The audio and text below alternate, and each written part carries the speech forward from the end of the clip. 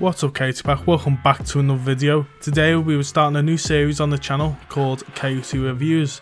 As it's the first episode, I want to touch on a few subjects and points just to explain what this series is about. Basically, this series is my spin on reviews, my opinions. If you're looking to pick up a game because it looks interesting, or even if you own the game and you just want someone's second opinion on the game, I'm sure this series will be perfect for you guys, so hopefully you stick around for the future. Before we get into the review, guys, I just want to note all gameplay shown on this channel today is recorded on PC, and it's also being live streamed from my Twitch channel. If you want to watch these games live with like-minded people and an awesome community, I couldn't recommend enough coming down to my Twitch at twitch.tv/thegamingcoyote. Without further ado, guys, let's just jump straight into this review.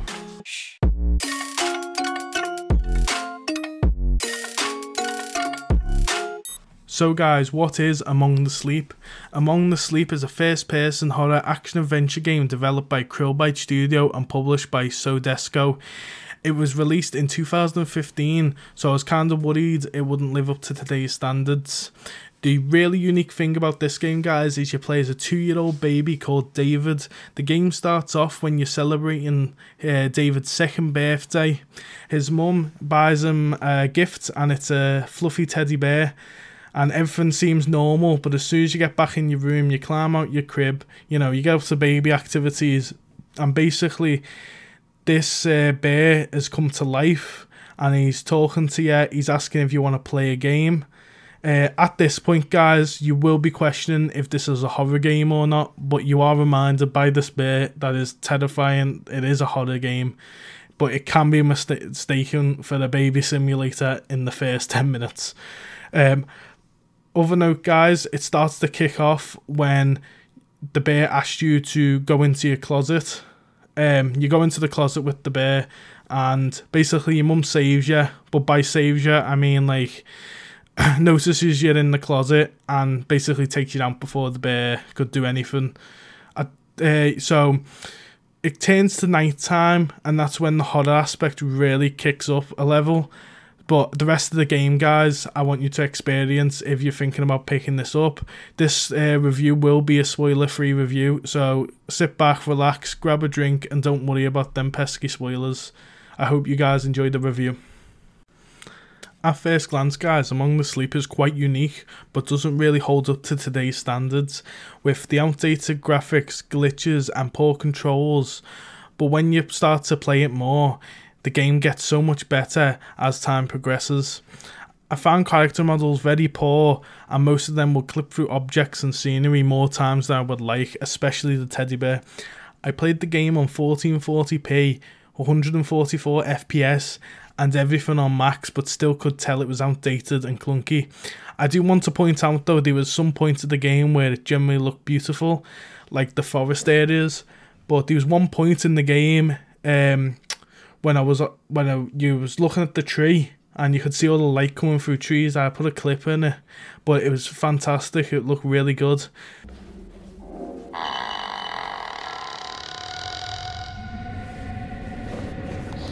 See, like, I do insult the game's graphics, but this right here, with the motion blur and everything, is visually appealing. Like, just the character models. The character models literally look like blocks out of Minecraft. But literally the next scene, or even that same scene, I was going along a bridge, and the bridge hadn't rendered in, and it made me fall through the scenery. So it's like one pro, one con. It didn't redeem itself in the end.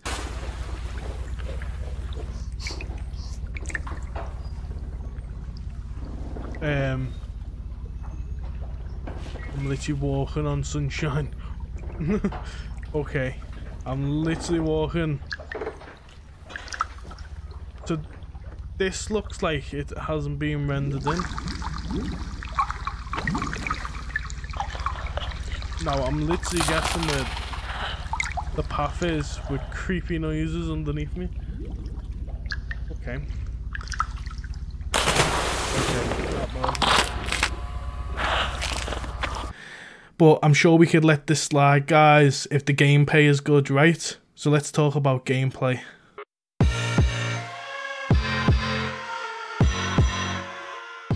So what's the gameplay like, guys? Overall, it's nothing to be amazed about, but it does its job. David can walk, crawl, jump, and even climb onto objects. He can also hug the teddy. That acts like a light for dark areas, but please note, you won't use this ever due to the fact that the lighting's mostly great in the game and it's never overly dark to where you can't see. I must have used this about 3 or 4 times through my whole playthrough. As we know, David's a 2-year-old kid. He's limited in places like height and he can't move heavy objects. This is a great game mechanic and you start to feel defenseless, which you are because you are the baby. Even more to add, the effect, you can't attack, you can only run and hide. It's a bit like Outlast, guys. While we're on the subject of hiding, I want to explain the horror aspect of the game. Is this game scary? My quick answer to that is yes and no. I know what you're thinking, like how can it be yes and no, but just hear me out a minute. Basically, I was rushing through this game, like at my own pace obviously, but I was boxing everything off. It wasn't that scary. Like, it was just the generic going around. You're thinking everything's round each corner, and then you actually get around that corner, nothing's there. And if it is there, it's a big sound cue, and you just see something shift past your screen. You know, it's generic horror stuff. Unless you've never played a horror game before, you wouldn't get scared of that. Unless you've got your volume maxed out, and then it will actually crap the pants out of you. But halfway through this game, guys, it throws a massive curveball, and I just was not expecting this at all. The best way I can describe it without spoiling it, it kind of turns into like a baby version of Outlast. I know that sounds crazy, but it's a big hide and seek game, and these monsters, there's only a few of them. I think there's 2 or 3, but they are well designed. I do like the designs of them, and they can be scary, and the noises they make, you can hear the footsteps. The audio is very good in this game. And then you basically, it's like hide and seek, because once they move, you've got to move, and you know, it's generic, but it actually is really good, and it did shit the life out of me, if I'm honest with you. So yeah, guys, horror aspect halfway through the game. As time progresses, it just gets better.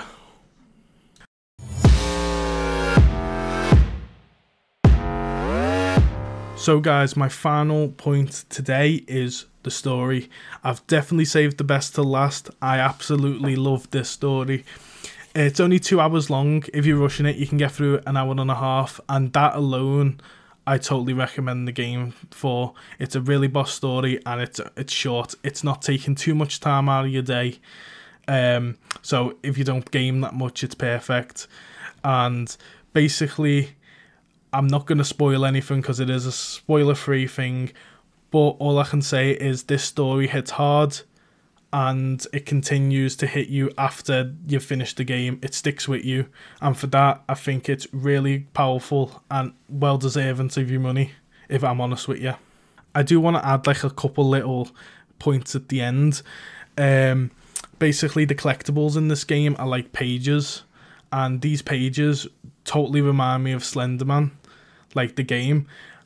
And I don't know if it's a nod to it, I'm not too sure, but I thought I'd note this. But collecting these pages will nag you a really cool reward. I'm not going to ruin it, guys, you have to play for yourselves.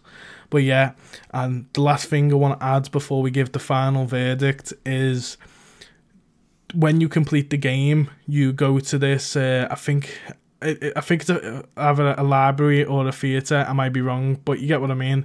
And there's a little art book of all the art and how the game was developed, and you can see how much passion the developers have put into this game, and it's totally worth looking out. I'm not a big fan, but I usually don't go through art that much, but this had me hooked. I usually just go through it once and then forget about it, but yeah, the art's really good, and it gives some backstory on how they design the characters and the monsters and all that, so I definitely recommend, if you have completed the game already, just go back and look at that. There's also music in the game that you can listen to, but obviously today I won't be playing that because of copyright. But yeah, guys, let's get into the final verdict.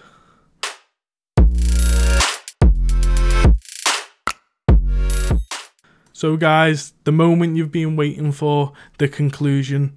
Among the Sleep is a fantastic horror game if you can get past the graphics and the clunkiness at the start. It combines an awesome story with spooky atmosphere, great monsters and pretty terrifying moments. If you're looking for a short, unique horror experience that is not too pricey and it's always on sale on Steam, I couldn't recommend this enough, guys. That's why today I'm giving this game a 7.5 out of 10.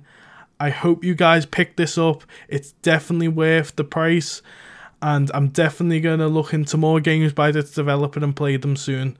Anyways guys, if you've enjoyed today's video, why not consider dropping a like? It really helps out and your support is much appreciated.